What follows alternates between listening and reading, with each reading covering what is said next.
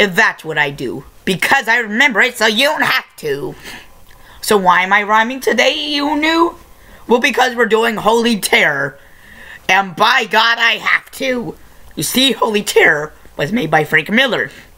And I know this is not December. It's only the 1st of 4th. But let me tell you this. Frank Miller is a hick. He doesn't do anything but be an old tick. Why am I hurting a comic fan, you ask?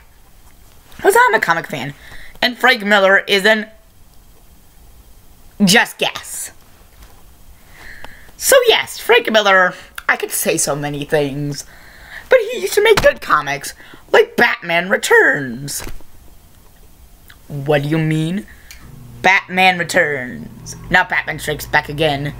Just Batman Returns. Which not was the movie, but the comic book, you see. You see, he made a good one with little pizzazz. You see, Frank Miller was a fine kid, doodly-do. But if you ask me, he was a hee-ho, she-ho. That rhymed.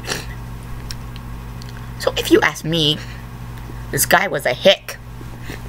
He was nothing more than an old berry tick. You see, this guy was no kidding around. Except, let's review our Holy Terror. This intro was gone no far too long. So I will quit the rhyming and just get to the song. Holy Terror, in a nutshell, is about terrorism.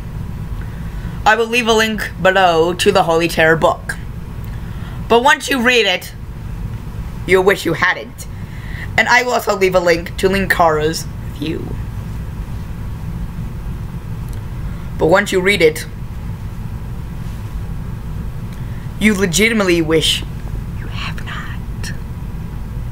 Well, that is all from your friend the Critic 2. But see you next week on the next review. Hiddly ho and hiddly ho.